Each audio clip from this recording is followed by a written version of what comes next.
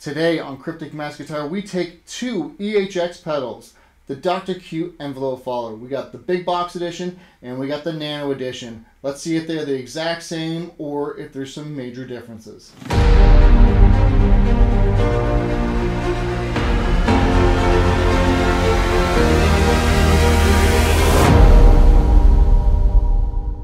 Alright, so now let's get into the similarities and differences of this pedal. Now, I have the Dr. Q Nano, which I've already done a review, which you can check out. I'll post something at the end of the video so you can check that out as well. So we have the Nano here on our green side, and you will notice with the LS2 line selector, we have a green LED. Green is going to be for our Nano, and then we have the original big box version that we're reviewing today, and that's going to be on our red side. As you can see, red chords, pretty easy to follow. So off the bat, physically, we have two different styles of power supplies, as you can see here. And if you notice right now by looking at your screen, you can tell that one switch is in the down position with our original Dr. Q, and then in the up position with our Nano. The reason for that is the position in the bass switch that allows all your frequencies to come through are in two different positions. So if you want all those frequencies and you don't just want the envelope effect, with the Nano, you have to have the switch in the up position. With the original, the switch is in the down position. So keep that in mind. That's why those are going to be in two different positions while we're doing this. Looking at our knobs are pretty much the same type of usage. Obviously, they're different. One's got like the chicken head type, and then we have our new style EHX knobs that we have now. Both switches are great switches. Biggest difference is size. That one thing with the switch, and then how do you power supply it. So moving on now, here is our clean tone.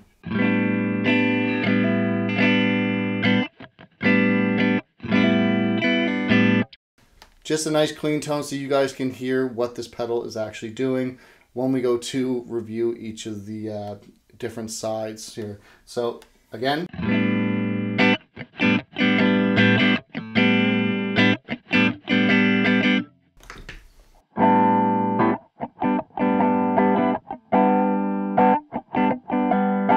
so already all the way down you can hear that very low effect. Kind of sounds like your tone knobs all the way back and you're just using a little tiny bit of wah.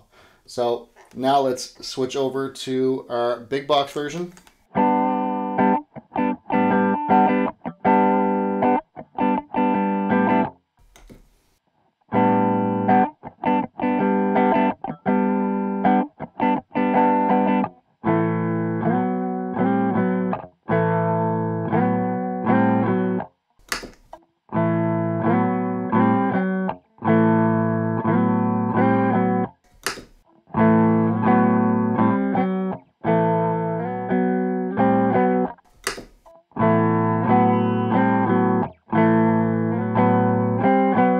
You can already hear a little bit of a difference in the tone.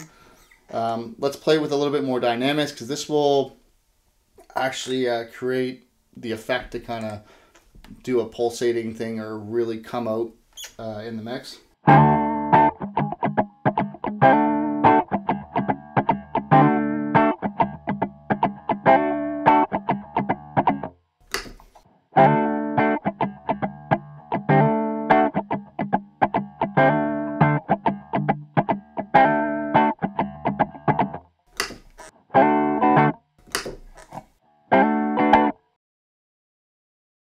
Pretty similar. Volume difference is very minimal as well.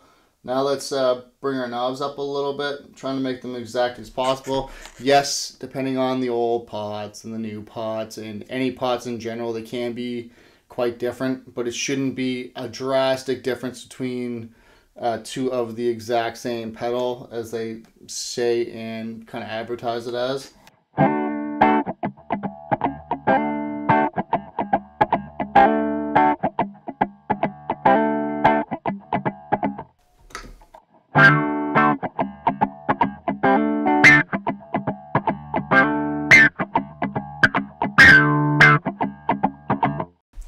Big difference there with the amount that's coming through there and the dynamics of the playing.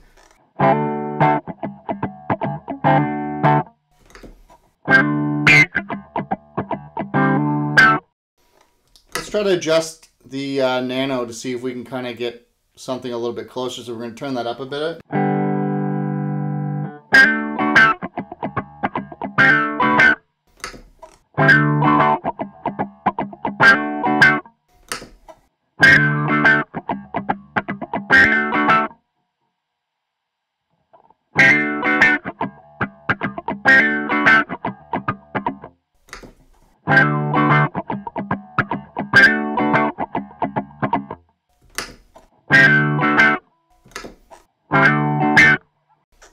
Kind of close. You can see how much more the Nano is turned up than the original big box version.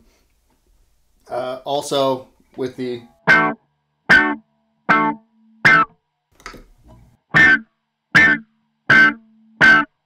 this one has a little bit more musicality with the swells.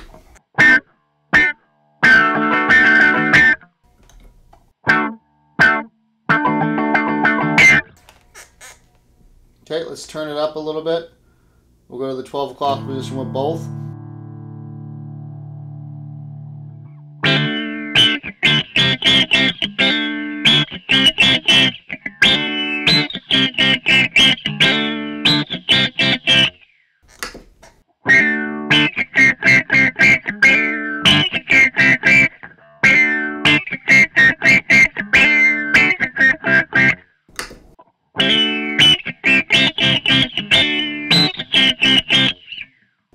You can hear a lot more low end with the Nano. I will turn that up just a little bit like we did the last time, but I'm also hearing a lot more wispiness of the envelope follower coming through with the big box version.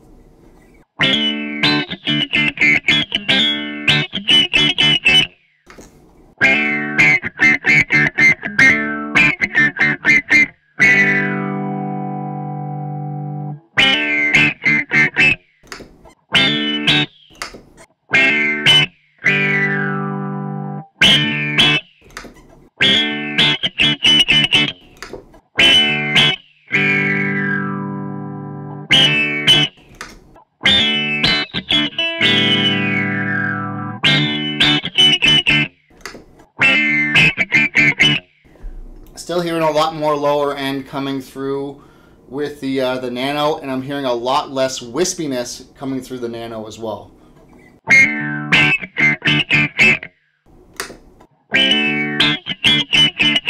But I'm also noticing a lot more reactiveness with the big version of this pedal. All right, moving on now. Let's see how far we can get with the Nano before we max out.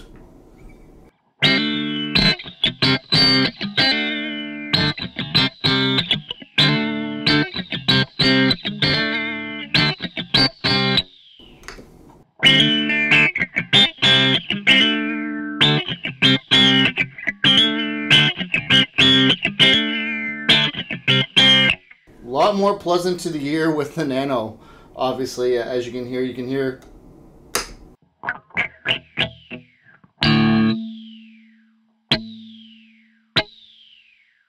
that psh, psh.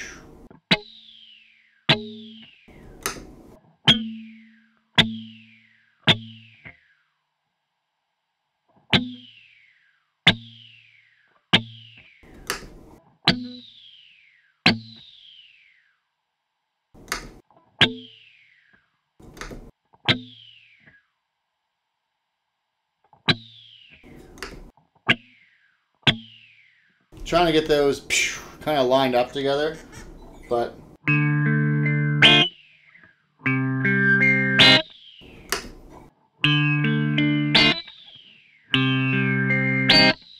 this is starting to get a lot more degraded with the higher end. Let's max these two pedals out now.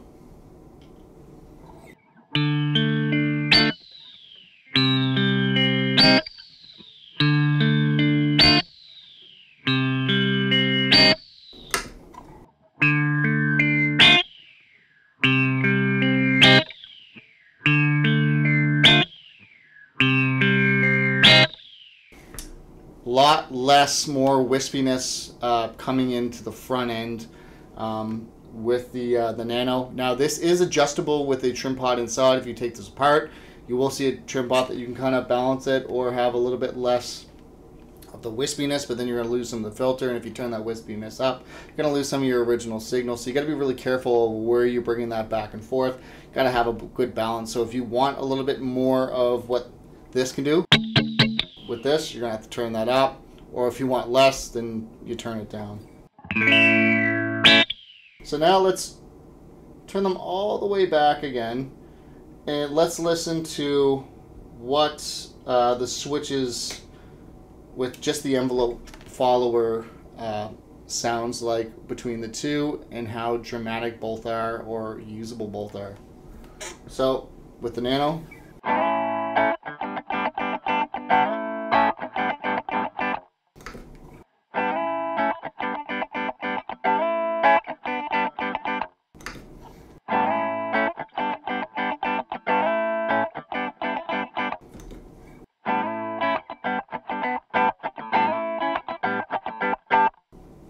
very much the same. Let's turn this up a little bit.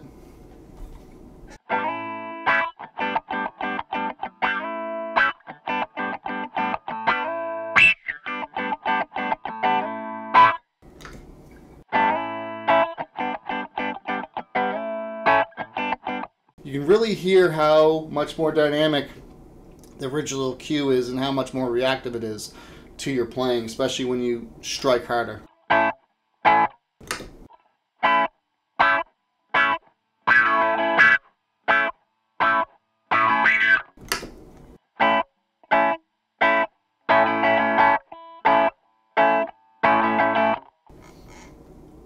Moving it up to the 12 o'clock position, this is where I think we're going to start hearing a lot more just nastiness between the two pedals.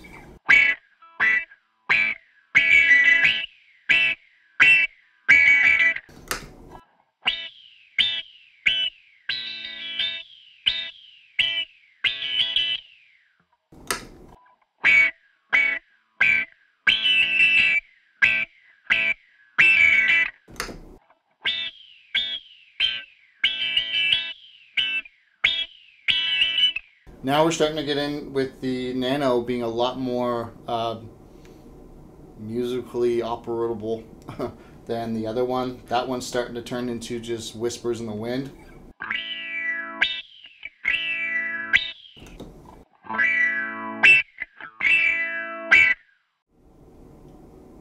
Big difference in the sound there. So let's go here.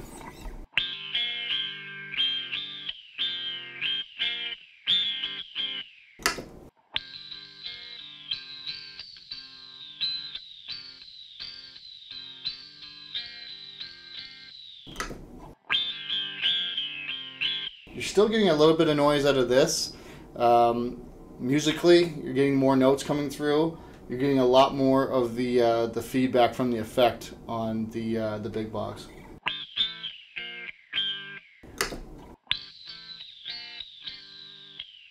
Very kind of buried there. And let's turn it all the way up.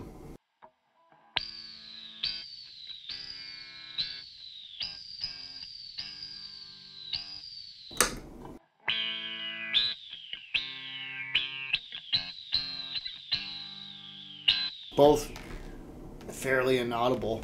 Let's go back up to 12 o'clock position again here.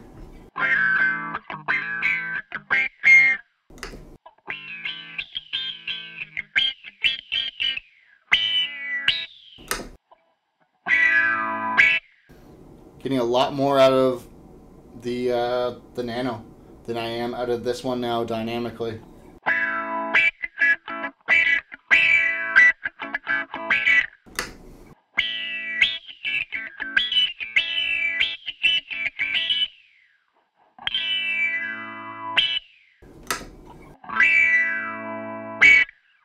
Still getting a lot more spikiness out of this one, especially with the...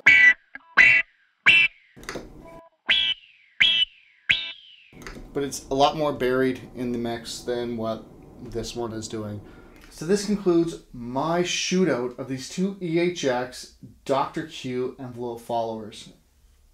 craziest thing about this Shooutout is how divided I am with these two pedals.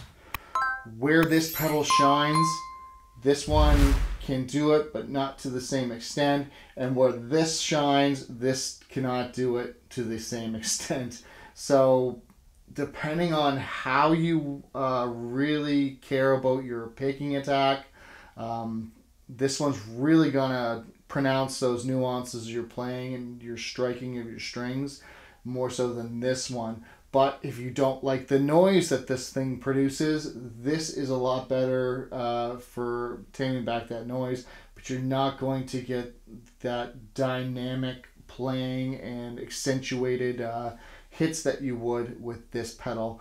Also, some people really don't like this style of power supply.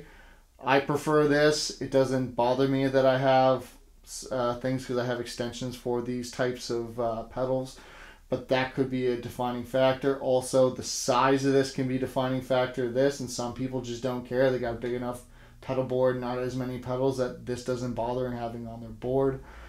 Both very well built pedals, both excellent sounding pedals, both have their faults, both have things that really shine. I've never been so divided. I gotta honestly say that, but I wouldn't turn my face from one to the other. I like how this accentuates my playing. I like how much less noisy this pedal is. So I hope I've been helping you distinguish what one is right for you or not. Until next time, I'm Kevin of Cryptic Mass Guitar. Take care.